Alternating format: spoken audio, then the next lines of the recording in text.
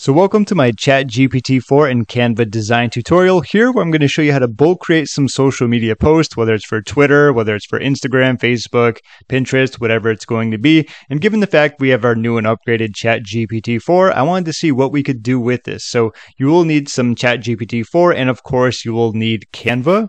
For this, I have Canva Pro and I'm going to be using some of the better templates, but you can always test them out and use some of their non-pro templates. I will leave a link down below. They do come with a free plan and of course a free trial if you want to go deeper than that. So first things first, here's the first step. I need you to create 25 short Twitter inspirational messages or quotes that are under 250 characters long. So put max amount of characters in the tweet. If this is correct, it says 280, but I wanted to be a little bit shorter, so I just went with 250. Let's have that go. Because as we know, ChatGPT 4 is going to be a little bit slower compared to the 3.5 versions, but it is much better at understanding, recognizing, and acknowledging what we're going to be putting here, like the fact that not only 25, but under 250 characters long. And for some odd reason, if it can't do 25 all in one shot, we can just continue on with that. So with that being said, I'm going to pause this and I will see you in the future in about 1 or 2 seconds. All right, pretty cool. And I'm not going to go through and read all of these, but what we want to do is I'm going to highlight them. I'm going to copy it. For me, it's Control C, depending on if you're using a Mac or not, or whatever you're using, right? So I'm going to paste those in there. And I don't know if I want the emojis in there. I'm not sure if they're going to come out great. So what I'm going to do is just delete them. I'm not going to make you watch that, but I'll do that now.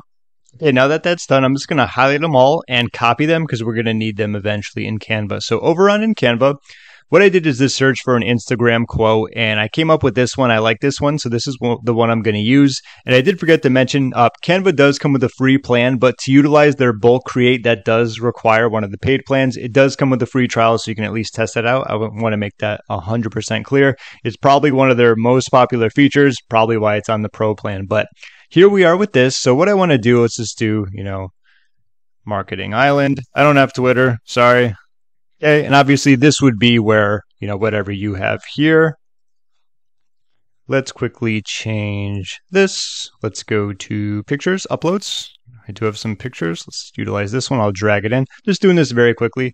And we can have our quotes down here, hashtags down here. Our quote will be up here. So here's how we actually do the process. So what we want to do is go to apps. Normally what you want to do is search for bulk. I already have it right here. It's probably going to say it's not there because I already have it. So if you have used it, it'll probably go down here. So bulk create is what we're looking for. Oops, let's go back here. I was testing this out before. Okay, so what we want to do is enter data manually. For some odd reason, every time I open this up, it makes me sound like a chipmunk. It fast forwards through all of it. All we're doing is going to be pasting this in the first column. And if there's any other columns, I'm going to delete it. So what I want to do is I'm going to do that. I'm going to show you, but I'm not going to talk over it because it always makes it sound, really fuzzy, funny, and fast forwardy. So allow me to do that and you can follow along.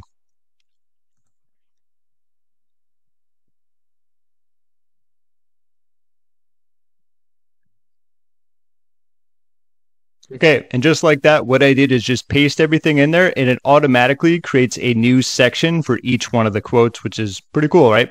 So now that we have that, what we want to do is right-click an element in your page to connect it to your data below.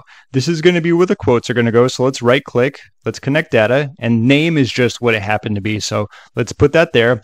And we do have some hashtags here. So what we can also do is just delete these if we want, because we are going to be having a hashtag in there. So we can either keep that or remove it. For this, I'm just going to remove it. And of course, we have our background image. This is the one that came with it. This is going to be up to you, obviously. I did uploads. I do have some here. I put one of, in case you were wondering, I went to Unsplash and just looked for Queenstown. I have been there before. It is so beautiful. I can't get enough of this picture. I took a few myself, but since this one was online, if you want to use that as a background, something like that, looks pretty good. It pops pretty nicely, especially with the blue.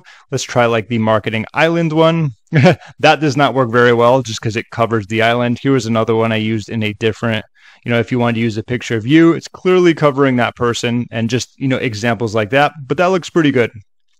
So let's go back to bulk create. So we did that. Let's click on continue. And these are going to be all of the ones that we're doing. So what it's going to do is pretty much almost instantly, it'll take a little time, but it'll generate 25 pages where everything here will be the same, except the quote will be different for each new page. So let's click on generate 25 pages. And just like that, we have 25 different social media posts that we can use for Twitter, we can use for Instagram, Pinterest if you want. It really depends on where you're going to be putting it, obviously. You can change that around, but just to show you, we have our hashtags. And you'll notice, remember I said do them so it's not, too long. And that's good. That's something you want to do, especially for, say, actually it doesn't matter if you're going to be pasting it as a picture, but I didn't want it to be too long where you have this quote that just goes all the way down here. Could probably do a little bit more just to give you a bit more room and flexibility, but that's the good thing about ChatGPT 4 is it's going to allow you to really be particular to how many characters you want to use totally. And just kind of scrolling down, you're going to see the same thing, different quotes.